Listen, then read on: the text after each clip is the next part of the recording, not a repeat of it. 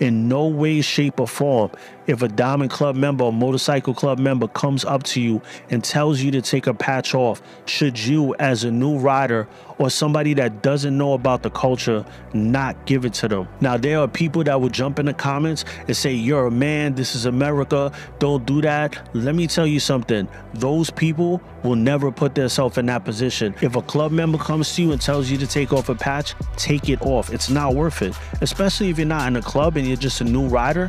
Like, if you're in a club, I understand you have to represent, but if you're a new rider and you just have a patch on and a club member comes up to you and tells you to take it off, take it off.